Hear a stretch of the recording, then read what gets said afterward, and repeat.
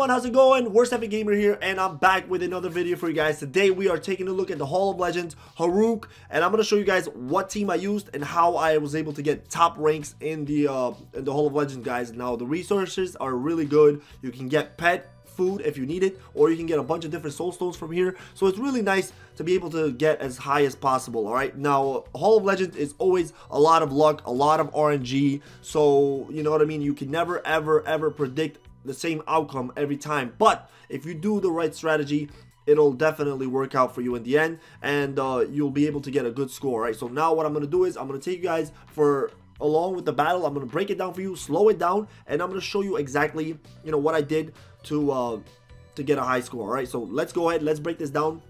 Let's begin the battle now. As you can see, the team that I'm using now, all of them are pretty much free to play except for Petros. He's not released yet. If you want somebody else instead of Petros, you can go with a couple of different heroes. Tanya works well. Tara does okay if you happen to have Ezio. I'm not sure, but just try out different scenarios and you'll find something that works out, okay? But mostly the strategy is important. Now let's go ahead, let's keep going on here. The video is going to go a little bit slower, so you're going to be pausing at times here. So first of all, I want to show you guys one of his abilities that he begins with in the beginning is when he slams his sword down. Now pay attention to this ability because it's crucial. This one is going to deal a lot of damage to everybody as the battle goes on, but what it really does, that's the worst part, is it will charm your heroes who all heroes who have full energy are going to be charmed, and they're going to be attacking your teammates instead of him. All right, so that's why this ability kind of sucks later on, is when he uses that ability, most of the time you want to not have a full energy bar, but sometimes you do. Now I'm going to show you what I mean by that a little bit later, but mostly you don't. Now let's go ahead and continue the battle here. In the beginning, you really don't want to do anything, guys. All you're going to do is just wait for your energies to fill up. This ability here is the worst ability that he has, and it's very crucial to the battle. Raging Flames is going to deal damage over time to all your heroes, and it's going to make them unable to cast their ultimates, but the good thing is you can avoid this ability, this attack, if you have full energy. Now that's the tricky part about Hurok that you got to pay attention to, is for this attack you need to have a full energy bar. For the Raging Sword, you cannot have a full energy bar, or else you're going to be charmed against your teammates. So that is what you got to always pay attention to in the battle. This one, make sure that you do have full energy. The other one, make sure you don't. But just see how the battle goes and you guys will understand what I mean by that.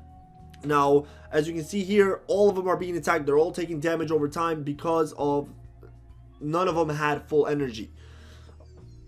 The first 20 to 30 seconds, you really don't want to do anything.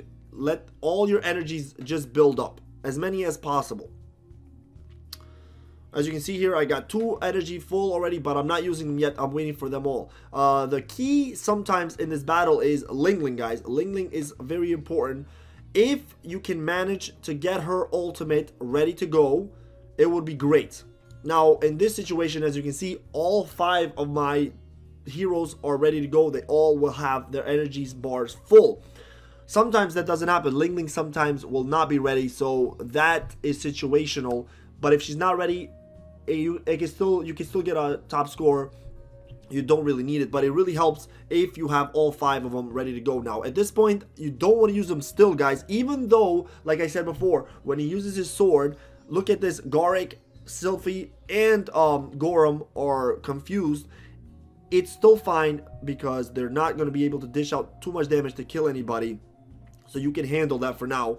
What you really want is your ultimates for this ability right here. So Raging Flames is active, and as you can see, none of them are affected because they have full energy bars. Right? If your energy is full, Raging Flames does not affect you. That's terrific. Now at this point, what you want to do is you want to cast your 4 first abilities on the first 4 heroes, right?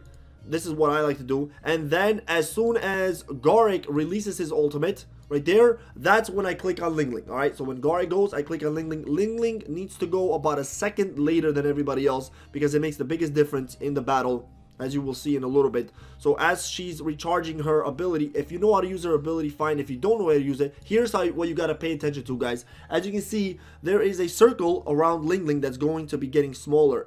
You click on it when it's at its smallest. All right, So as you can see, I clicked on it right there, and now it's going to give my whole team a shield. Now, as I got my shield, you can see that Hurok is about to go into his sword ability. That ability is going to be negated just because I have Ling Ling's ability. So Ling Ling will shield all your team, and they will not take any damage, as you can see, which is crucial in the battle. This is the most important part of the battle. Without Ling Ling, it's almost really hard to do. Now, everybody is still full health, and I didn't take any damage so far in the battle. And with 43 seconds left, we got 2 million to go, so it's pretty good.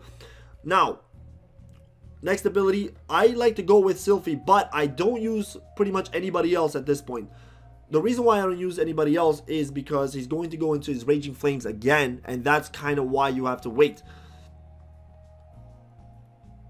Ling Ling, you want to time it. See, here's the thing about timing. You want to time it to see that you can get her ultimate when he's about to use his slashing sword ability. It's a little bit tricky at this point right now because he goes into Raging Flames before his sword attack. So as you will see here, pretty soon.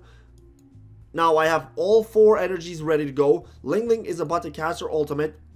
I'm going to get the shield, but he goes into his Raging Sword. Like I said, he goes into Raging Sword first, and then he goes into his sword. So it's a little bit tricky with Ling Ling, but it still works out for me right here because Raging Flames only affects Ling Ling, and she's already used her ultimate, so it's not a problem. Then I hit auto on, use all ultimates at once. At the same time, he's going into his sword attack right after the Raging Flames. That's why it makes it really hard to kind of time it so well, but he uses that. Now, luckily, my heroes don't die because of it. They're still alive, except for Ling Ling, but at this point, she's already served the purpose. She's really useless at this point now, guys. And there's only 23 seconds left. Now, I pretty much spam as many ultimates as I can at this point, because you want to just dish out as much damage as possible.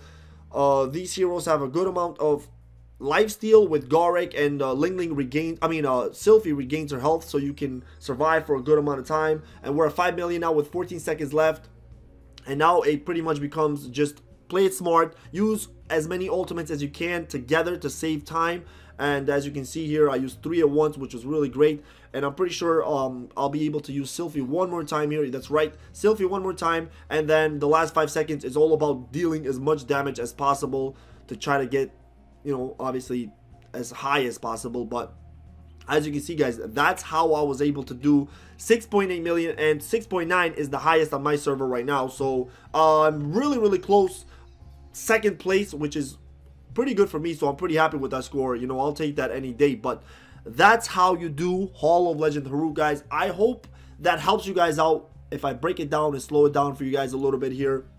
And as you can see, these are the damage output. Sylphie is crucial. She's really important for this. She does a lot of damage. Ling Ling does not do any damage at all, but I showed you why she's so important, guys. She's very important in the Hall of Legends. Gorum does very well. Petros just does a lot of damage, but there's some replacements that you can use for him. So he's not an absolute necessity, but the other guys are very important, and they're all free to play, so you can get them, and you should be able to get a pretty high score for this. All right, so I hope that helps you guys out. Let me know in the comments what the highest score on your server is, guys. Let me know if this helped you out.